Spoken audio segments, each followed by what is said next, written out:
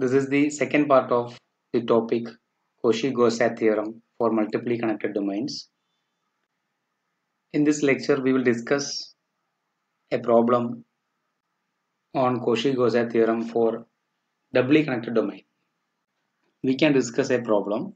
Evaluate integral over c 5z plus 7 divided by z square plus 2z minus 3 dz, where c is the circle mod z minus 2 equal to 2. So here our f of z is 5z plus 7 divided by z square plus 2z minus 3. So this can be written as 5z plus 7 divided by this z square plus 2z minus 3 can be written as can be factorized into z minus 1 into z plus 3, right? So this f of z is not analytic at the point z is equal to 1 and z is equal to minus 3, okay, which is not analytic at points z is equal to 1 comma minus 3, okay, and it is analytic everywhere in the complex plane except at these points, okay. Now what about our c? The C is the circle mod z minus 2 equal to 2. That means a circle with center 2 and radius 2. That means we have the circle is actually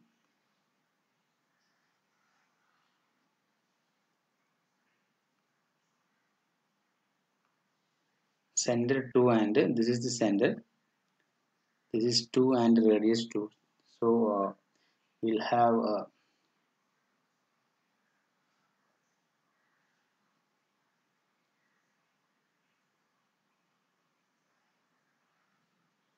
okay. So let this be a real axis, this be imaginary axis, and this point is 2. That is 2 plus 0i. 2 plus 0i, that is 2. And here radius is 2, okay. So this is origin 0 plus 0i. So this point can be written as x equal to 2 or 2 comma 0. This is the comma is 2 comma 0 or 2 plus 0i, okay. So this is the circle C. So here we are given that this is circle this is a circle with the center 2.02 or 2 comma 0 and radius 2. Now if you are taking our the singular the points at which our f of z is not analytic, which are the points z equal to 1 and z equal to minus 3. Here z equal to z equal to 1 lies inside C.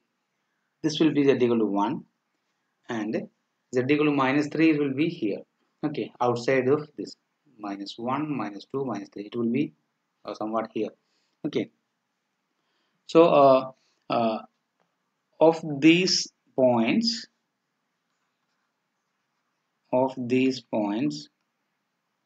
z is equal to 1 lies inside C, okay. Z equal to 1 lies inside, this is z equal to 1 and z equal to minus 3 lies outside C, okay. Now so this f of z is equal to this if we are using the partial fraction, we have here is something divided by z minus 1 plus something divided by z plus 3. So to find this the quantity over z minus 1, we have to replace z equal to 1 here uh, except for this, okay.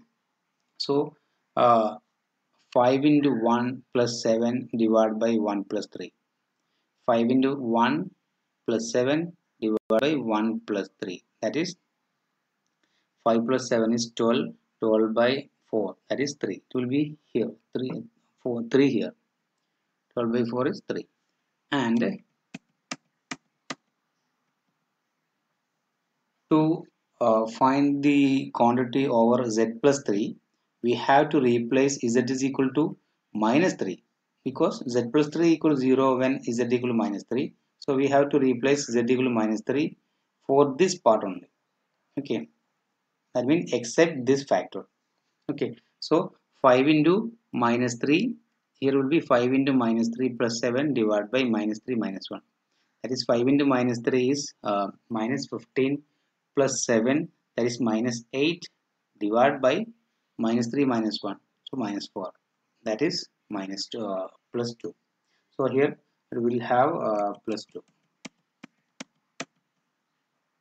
Okay, so this is 3 by z minus 1 plus 2 by z plus 1 by partial fraction, or you can directly use the partial fraction a by z minus 1 plus b by z minus z plus 3, and you have to cross multiply, and we need to find the a and b. Okay, so we have obtained f of z is equal to 3 by z minus 1 plus 2 by z minus 3, z plus 3. Therefore we have integral over c f of z dz, that is integral over c. This is our integral f of z. So this is nothing but we can write 3 into integral over c 1 by z minus 1 dz plus from this. Okay, integral 2 into integral over c 1 by z plus 3 dz. Okay, so this is equal to, now we know uh, integral over c z minus 1 dz. By the previous result, we have discussed the result in the uh, last lecture. It was integral over c dz divided by z minus z naught whole power n is equal to 2 pi n 2 pi I if n is equal to 1, and it is 0 if n is not equal to 1 and n is an integer. Okay, an integer which is not equal to 1, where z0 is uh, a point, z0 is a point interior to c. Okay, if z0 is a point, if z0 is a point interior to c, then we have integral over c dz by z minus z0 whole power n is nothing but 2 pi I when n is equal to 1 and 0 for all other n, natural number n. Okay, so here in this case, uh, here we have this 1 by z minus 1 power 1, and here 1 by z plus 3 power 1. So z is equal to 1 lies inside c. Okay, that is z equal to 1 is an interior point of this c. So we have, by that result, we have 3 into 2 pi I.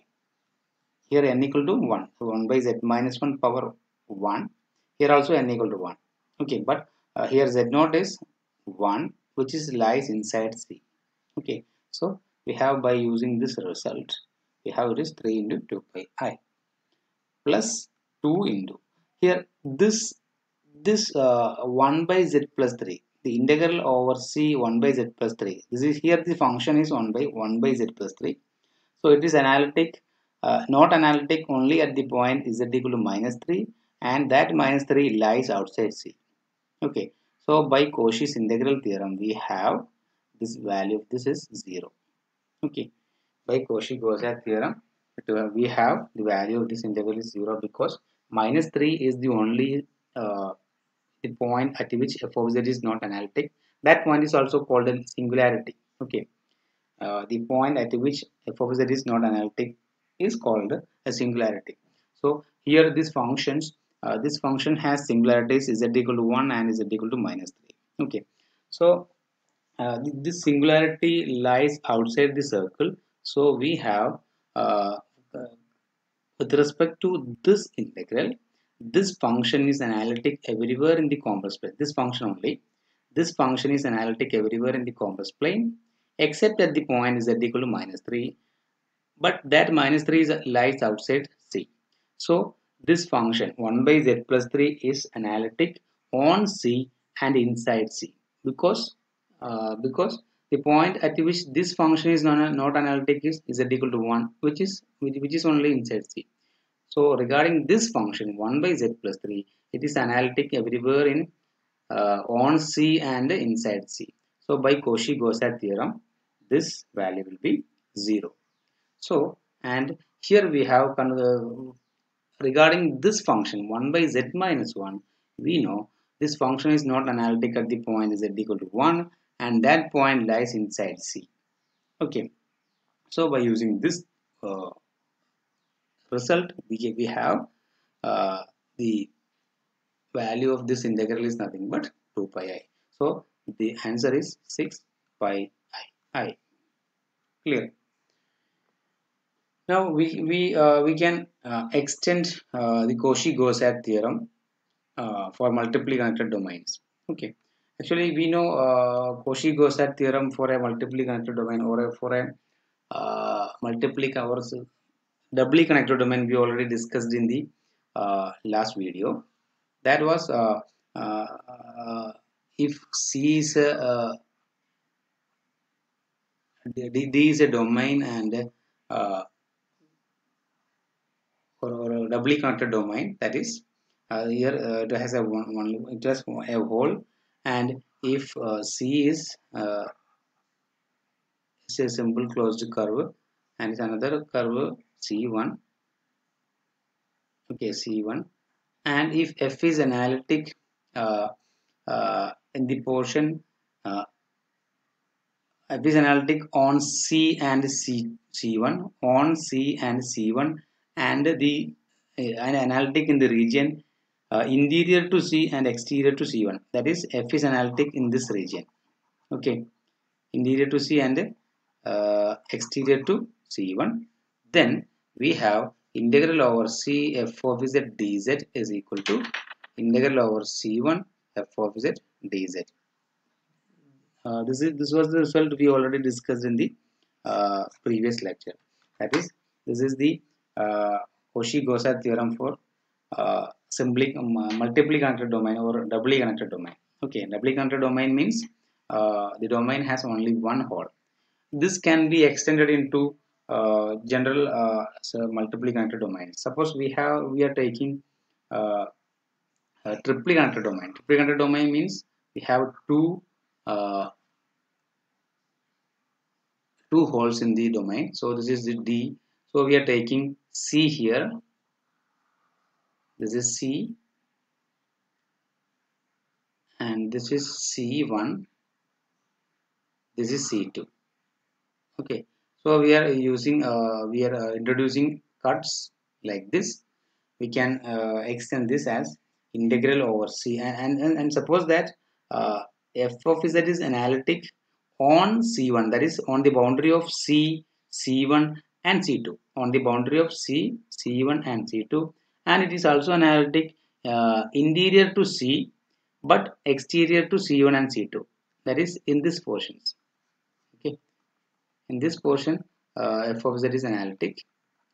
Then integral over C f of z dz is equal to integral over C1 f of z dz plus integral over C2 f of z dz.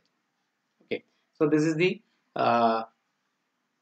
Cauchy-Goursat theorem for triply connected domain. So it can be generalized. Okay, that is for